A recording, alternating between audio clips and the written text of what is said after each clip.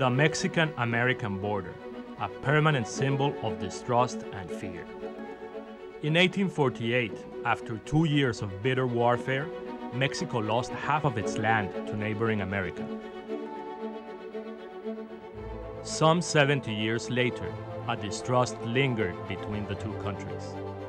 Germany saw this tension as an opportunity, perhaps even the key to winning the First World War.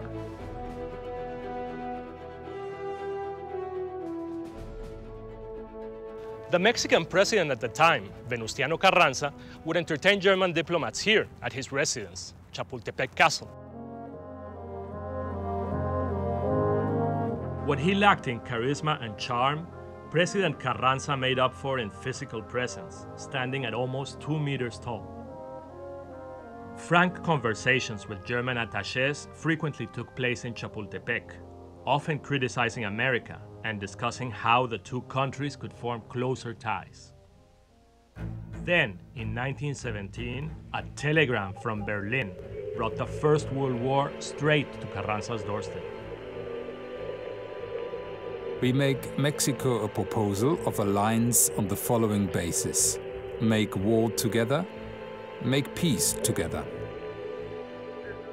The German foreign minister, Arthur Zimmerman, offered to help Mexico invade America, seizing back their lost lands: Arizona, New Mexico, and Texas.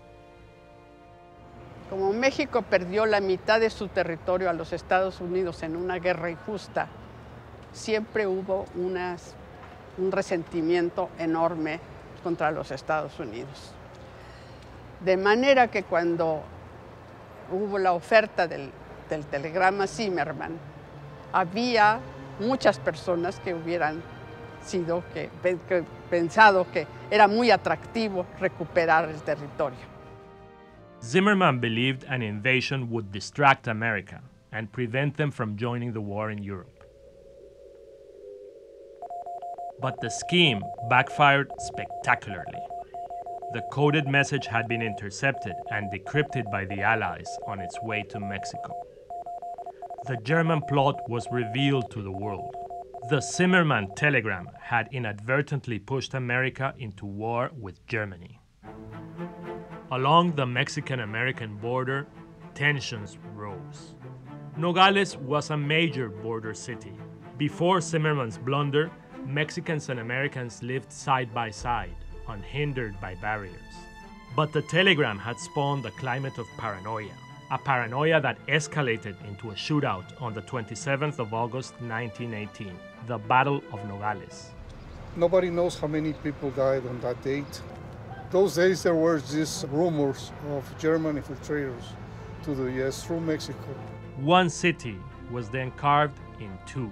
A permanent fence was erected, transforming Nogales, and with it, the entire border.